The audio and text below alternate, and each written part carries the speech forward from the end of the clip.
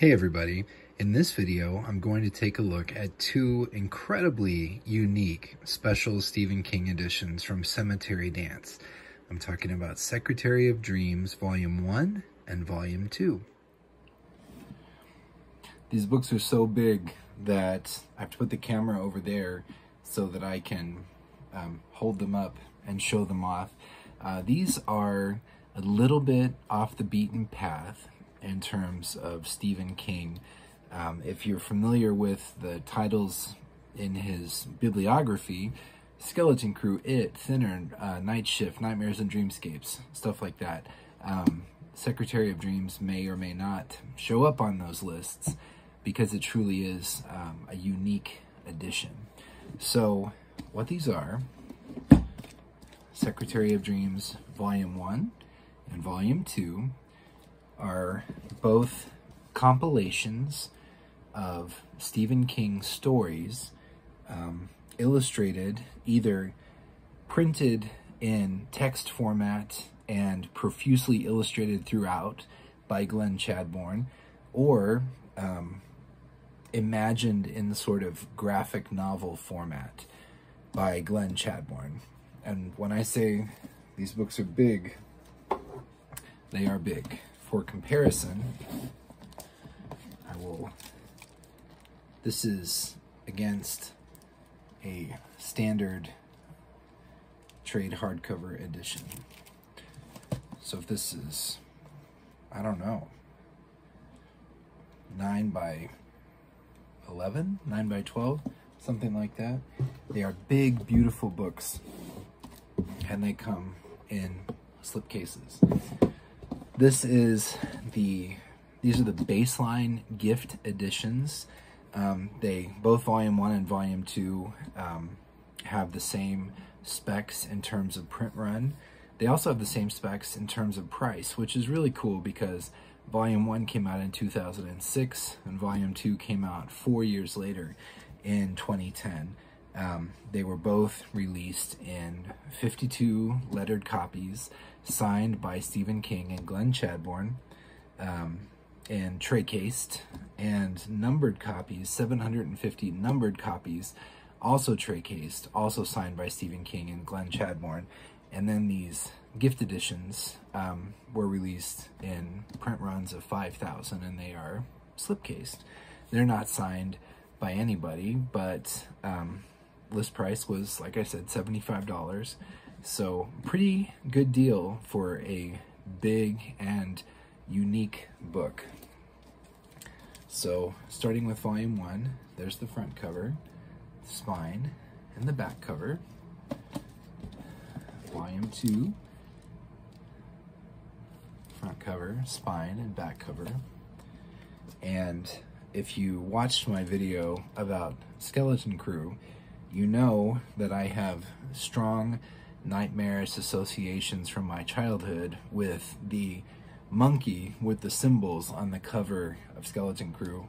Well, the monkey is also featured on the cover of Secretary of Dreams Volume 2 because the story, the monkey, is featured inside the book. It is a creepy good time, let me tell you. Underneath, so Cemetery Dance often, underneath the dust jackets, the boards are handsome, but not heavily adorned. The printing is impressed into the cover, so that's a nice effect. You can feel it almost like letterpress. And so that's Volume 1, and Volume 2 is the same way, except that it uses a purple color scheme, which is kind of cool. These two books, even though they cost the same amount when they came out, and they were both released in 5,000 copies, I think what must have happened, what I speculate happened, is that Volume 1 sort of slid under the radar, and it sold out, and people got word of it. They weren't maybe aware that it was available. And then Volume 2 came out, and more people were ready and they jumped at it, but they only got volume 2. They didn't get volume 1 because it was too late by then. It was already sold out. For whatever reason, volume 2 today you can pick up for quite a bit cheaper than volume 1. Volume 1 is the rarer of the two, but they are both really unique and really lovely and well worth seeking out. So inside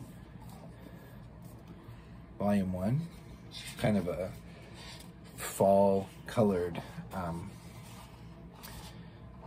end papers. There's the title page. Inside the front cover, or inside on the title page, it says first edition, and there's a number line that includes the number 1. Cemetery Dance usually, for stuff like this, just does sort of a one and done, you know, this is what we're releasing and we'll never do this again, so get it while you can, get it while it's available. So I think it's unique that it includes the language first edition and a full number line, because I certainly don't think that they've ever gone back and done further printings of these, which is nice as a collector. It's nice to have that sort of exclusivity. But in volume 1, there are 6 stories represented, 6 unique and really cool stories. Glenn Chadbourne has his fans and he has his detractors. His style is really, really interesting. He does pen, predominantly pen and ink, and his style is texturing, cross-hatching, shadowing is really busy and I think really detailed.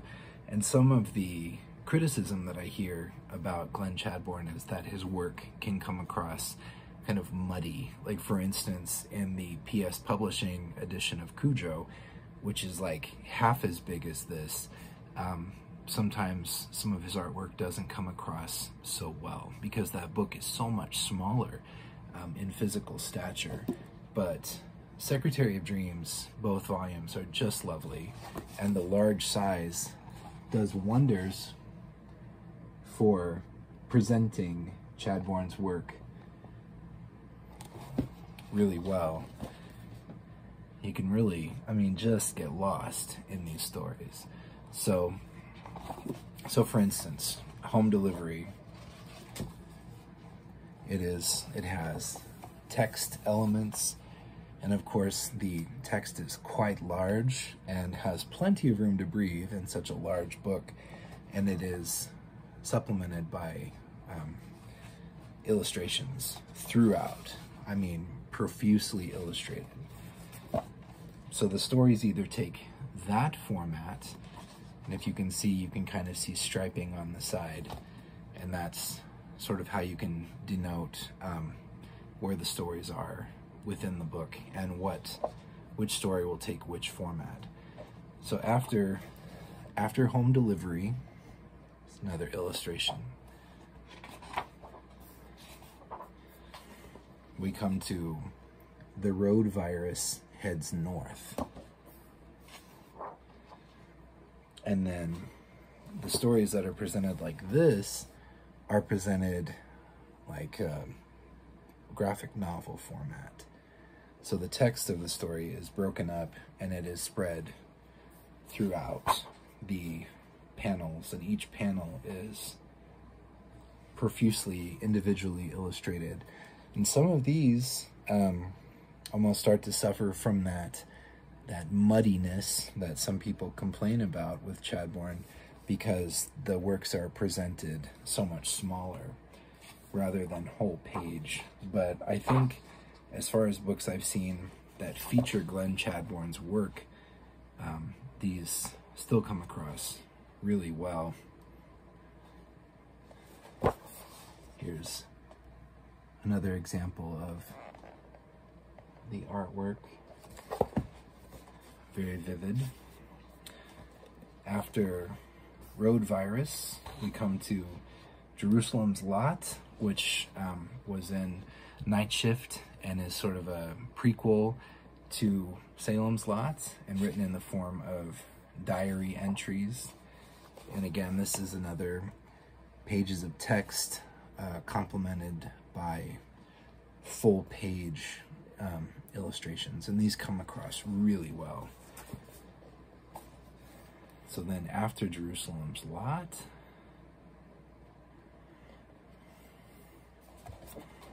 I mean, that's a 2-page spread for one illustration in this giant book. And you really, I mean, you could just get lost in the texture.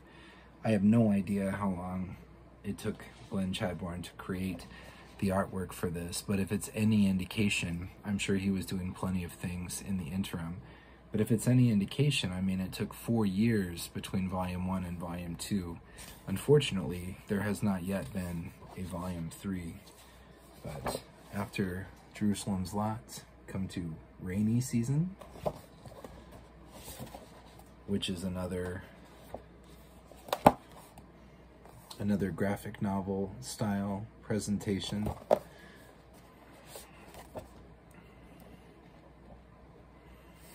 And then The Reach.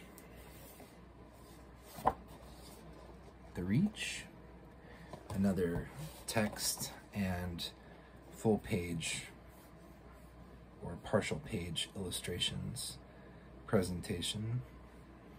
Such a cool story. And then finally in Volume 1, the creepy awesomeness of Uncle Otto's Truck. It is another sort of graphic presentation. This one has fewer panes and the text is more blocky, like you can see there. This one almost looks like it was cut. I mean, it's effective. It sounds cheap, but it looks like it was almost cut. Pages were cut out of a paperback and then chopped up and placed in blank spots on the illustrations. That doesn't sound very flattering or complimentary, but it actually works out really well. Here's another example. I mean, every single page of these books is full of artwork, and it's just fascinating. I know that these are more maybe curio pieces, so they don't necessarily get the same attention of the limited editions of the traditional standalone titles, but they are lovely, unique editions. Cemetery Dance has another graphic representation volume that's coming out that includes it includes multiple authors, including Stephen King, and I think that one's called Seasons of Terror, and it's still available from their website. So I've had that ordered for a while. I'm really looking forward to seeing how that turns out, even though it's not just Stephen King represented. So Volume 2, the purple volume. It's laid out basically the same way. 6 additional stories represented.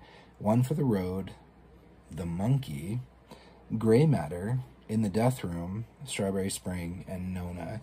In the Death Room, I think, is a really interesting choice because it's that one is from Everything's Eventual, I believe, which would have been really recent and contemporary.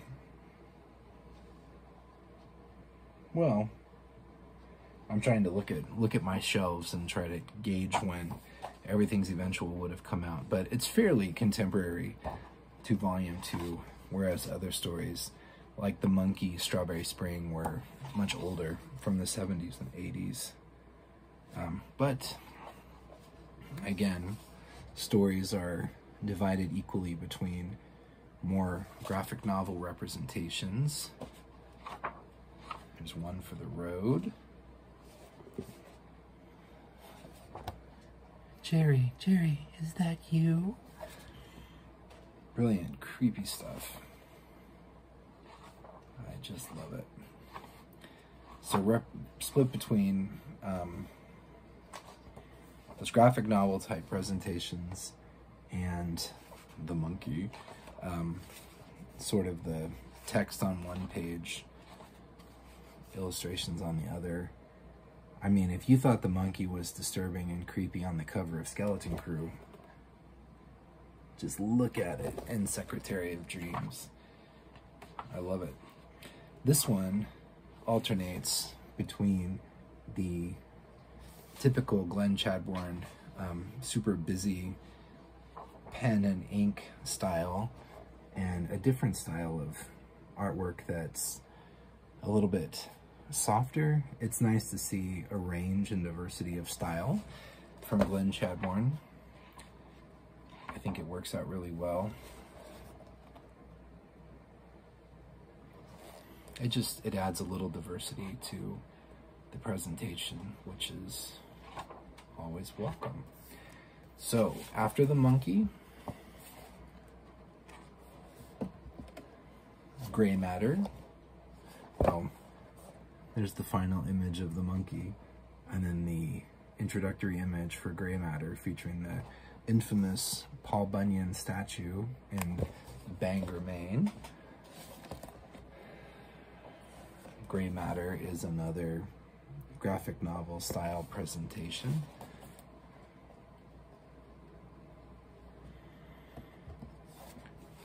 In the Death Room, the one from Everything's Eventual.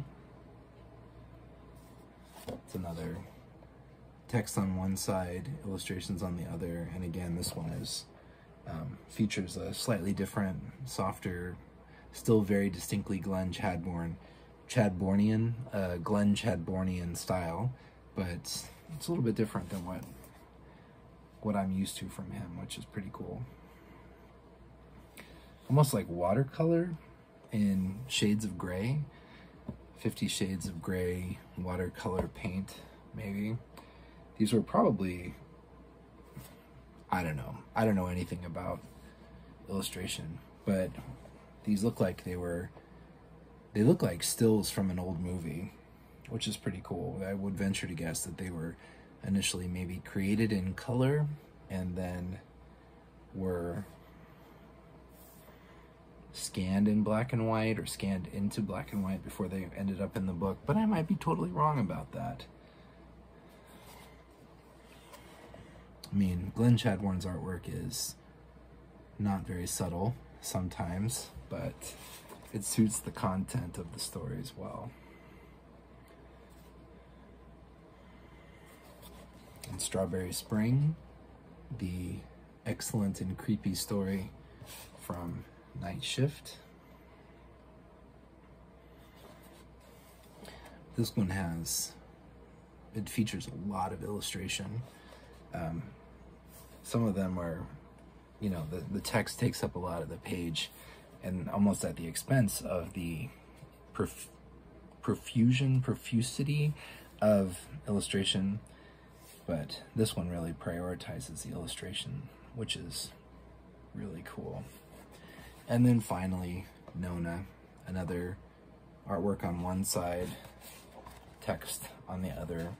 There are pages that are nothing but text, but anyway, these are really, really cool and unique items. If I had the time and the inclination and it wouldn't like blow up all the storage in my phone, and I thought that you would have the patience to sit while I, almost like a slideshow style of my vacation, showed you every image in the book, in these books, I would, because they are all really cool and worth pondering and studying.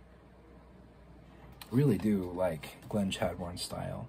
I think Stephen King does too. I think he's hired Glenn Chadbourne to do his family Christmas cards and stuff like that in the past. And Glenn Chadbourne gets kind of a bad rap sometimes because he will do like Remarques, which is Remarque, which was a word I was absolutely not familiar with before I became before I became conversant in this whole collecting mania. But Glenn Chadbourne gets a bit of a bad rap sometimes because he will do remarks for hire basically in any book. And generally speaking, for collectors, a remark is a really worthwhile and valuable thing to have, but only if it's done by the original artist who was associated with the book. So like the remark that I have in my PS Publishing copy of Carrie is perfect because it's done by Glenn Chadbourne, and Glenn Chadbourne was the author or the illustrator in that book. So it makes perfect sense. It doesn't break any cardinal collecting rules. But if you get a first trade edition of Duma Key, for instance, Glenn Chadbourne had nothing to do with the artwork in that book, but there are places that you can go where you can spend $150 on like a $10 or $15 first edition book with a Glenn Chadbourne remark in the book. Now, his work, it's not bad. I mean, it looks cool if you really, really like the story and you just want to have a little something extra for your favorite one that pushes it over the top. To each his own. But when it comes to rare and valuable books, when it comes to remarks, you want to look for work done by the original author. Works done by someone other than the original author can actually detract from the value of the book. But anyway, I don't know how I got off on that tangent. Quite a bit off topic. But anyway, Secretary of Dreams Volume 1 and Volume 2 are a showcase, an extravaganza for Glenn Chadbourne art. And his art comes across really well in these books. And if you are looking for, if you're a collector and you're looking for something unique and you're looking for something that is a good investment, I think Secretary of Dreams is a great road to go down, because unlike a lot of books, I mean, you get the book, it may have 10, 12 illustrations inside. PS Publishing usually has a couple of dozen, but you know, they're interior illustrations, and it's mostly about the book, and that's perfectly fine. But the Secretary of Dreams is just a bit of a unique beast in that it is sort of the point of these books is the artwork coupled with the text, but picking a selection of short stories and letting Glenn Chadbourne sort of go wild and expand them out with just page after page of vivid, visceral, creepy, fascinating artwork. These are not just great investments financially, monetarily. They are, you know, great investments in terms of actually having a book that rewards poring over and looking through for hours and hours. You know, there's a debate about whether a person should read their limited edition books, and I generally I'll either listen to the audiobook or I'll read the trade hardcover or a paperback or something. But if I have a rare and collectible book, I don't subject it to all the wear and tear of actually reading it. And usually, you know, I don't buy a book unless I don't invest in a book like that unless I've already read it and I know I love it. Luckily or unluckily, depending on how you look at it, I love pretty much everything that Stephen King has ever put out. But point being, I look through the books, I check out the boards and the way it's designed, and I ooh and I ah over it, and I take, you know, 15 or 20 minutes and I look through it, and then I put it back in its case and I put it up on the shelf, and you know, may not take it down and look at it again very often after that. But Secretary of Dreams, I mean, every single page includes so much detail, and it's so fascinating, and it just draws you in, as far as the various volumes, the various books that have been released that feature Glenn Chadbourne's artwork, if you're at all a fan, Secretary of Dreams is an absolute brilliant showcase for his art. And like I said, Volume 1, for some reason, as long as I've been paying attention, has always trended a little costlier, quite a bit costlier than Volume 2, but it's not like Volume 1 is just head and shoulders the better book or the more desirable one because it's amazing and Volume 2 kind of sucks.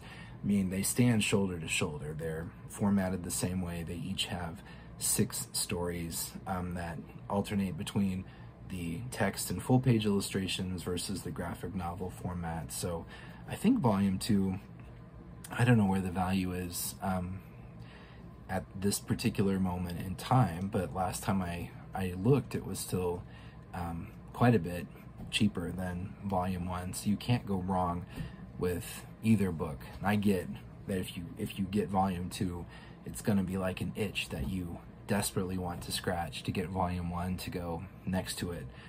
But Volume 2 is a great place to start. It's a classic work in its own right.